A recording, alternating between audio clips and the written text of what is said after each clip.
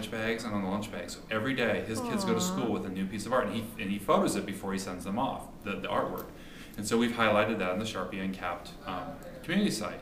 So the community site is not about us showing off pens, it's about us showing off what people do with Sharpies. Right, and I think that's where marketing really gets interesting, when you really relate to the personal stories and how people personally, I guess, personalize the use of a product. So I'm sure whoever invented Sharpie thought, okay, this is a great thing to, and they had a particular thing in mind. And I find it really fascinating when you really look at how customers find these new things to do with a product that you envisioned one way, and yet I mean, who would think that Dad would do art on lunch? I know. Well, I mean, it even extends further. So there are people in Los Angeles who they detail out Lamborghinis. They take white Lamborghinis and they take black Sharpie pens, and they do beautiful artwork on them, and then they clear coat paint over the top of them. Oh my gosh. They do this with motorcycles. They do it with motorcycle helmets. And it's fantastic work.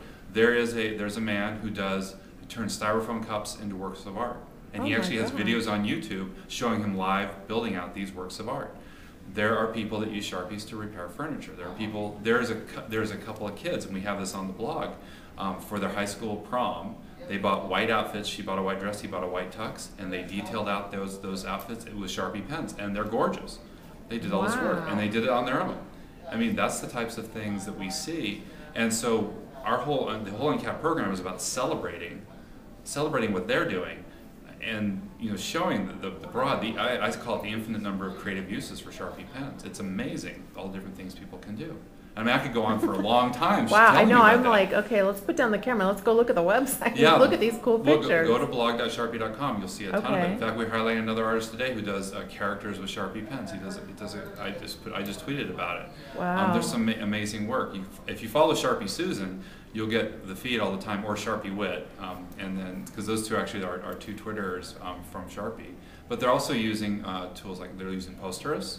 So we have blogging posters, we have a Facebook fan page, we have a YouTube page with videos, and what we're doing is we're trying to showcase, bring all this content together in one place. And the reason we did that was because when we started this program, there was lots and lots of Sharpie content out there. That wasn't a problem. Lots of fan sites, blogs, things like that. That was never an issue. Right. But there wasn't really a place for people to go to see a destination site. Yeah, a destination. And we were a little bit worried when we started this. It was so good going on without us.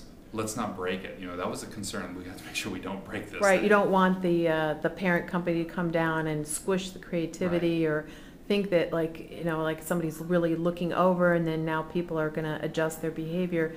You wanted to participate, but not squish, I think. Yeah, we wanted to participate, but we also wanted to showcase and celebrate. And that's what the Sharpie Uncapped program is all about. Showcasing and celebrating their work, because they do such amazing things. I mean, and I've listed off a few, but there are so many more. The man in Kentucky who decided to completely redesign his basement with Sharpie pens.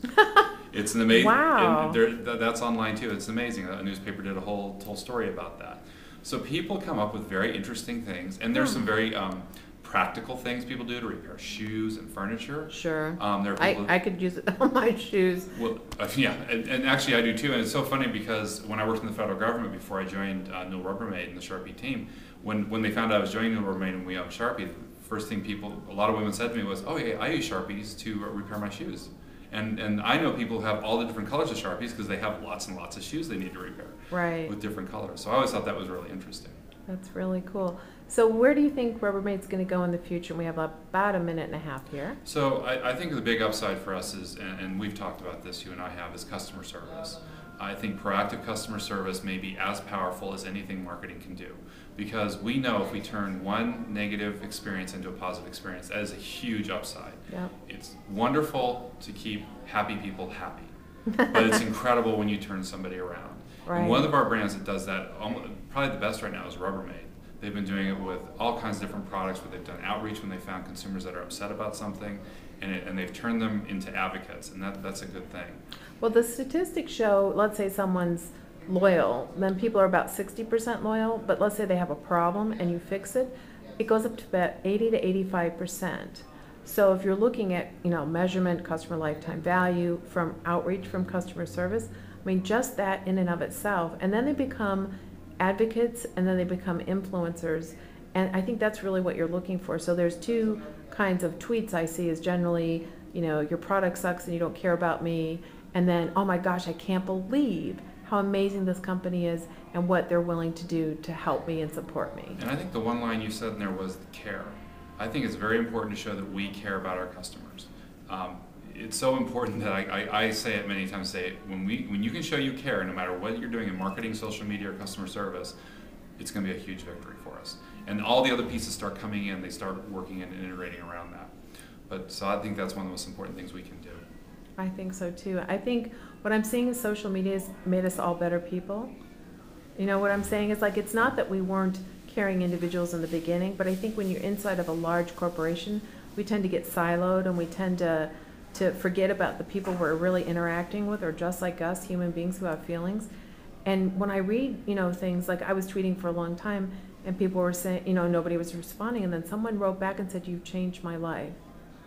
And I went, holy freaking moly. I know. I guess I should keep tweeting. We get insulated. But now that we're getting out there, and actually a lot of our marketers are now getting out there more, they're meeting with consumers and customers directly. It's really important. It really makes you a better company and a better brand. Thank you. I really appreciate this time together. It's so great to meet you in person. Yeah, it's so great to be with you too. Thank you.